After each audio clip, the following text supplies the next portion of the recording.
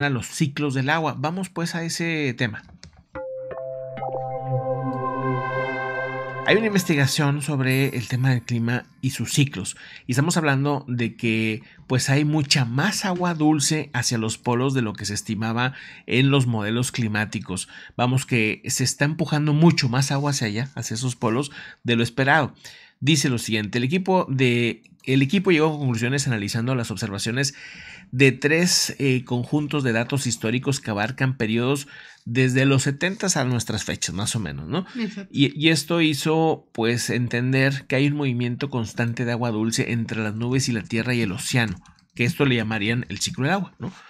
Esto que está generando pues que haya 2 a 4 veces más agua dulce que se desplace a regiones, digamos, cálidas a las frías. Digamos, el Ecuador, se está yendo el agua dulce hacia los polos. Y eso es un tema pues que empieza a llamar la atención.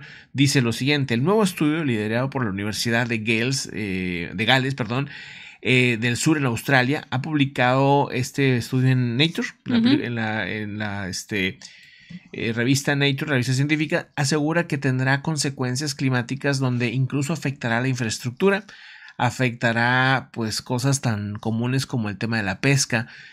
Ellos hicieron diferentes modelos climáticos, ¿no? Desde lo que se ha vivido hasta lo que proyectan a futuro. Dice, el equipo comparó el resultado de 20 modelos climáticos y vio que todos habían subestimado las consecuencias reales de la transferencia de agua dulce, cálida y fría.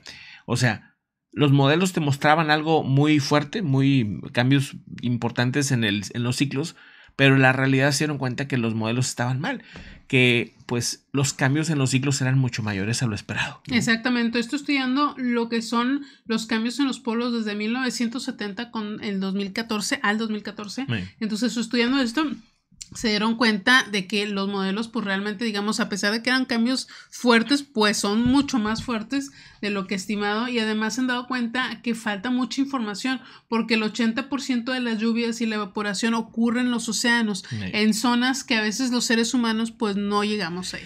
Entonces aseguran, los mares están quedando más salados, por ejemplo, ¿no? Ese es un tema que va a cambiar la biodiversidad, la pesca, o sea, lo que conocemos nosotros como normal en el mar no va a ser lo normal en los próximos años. ¿Cuántos años? Pues no sé, eso ya lo dirá el estudio, porque siempre estamos subestimando los estudios. Sí. Siempre pensamos, es un cambio pequeño, es un gradito, es esto, y resulta que siempre es peor de lo esperado. Entonces, dicen, el mar cada vez más salado, más agua dulce, que es mucha agua la que está llegando, por ejemplo, a los monzones, a los ríos atmosféricos, que es lo que hemos estado viviendo últimamente, lo que pasó, por ejemplo, en Brasil. Y lo que estamos viendo es que pues se va como a dar mucha agua en ciertas regiones del mundo, muy poquita agua en otras regiones del mundo donde va a haber sequía, y un mar más salado. Cambia pues, digamos, la dinámica del mar en general, ¿no? Exactamente. Entonces, el ciclo del agua va a cambiar completamente, y pues bueno, los que vivimos en zonas secas, pues tenemos un problema grave. Sí. Vamos a otro asunto importante.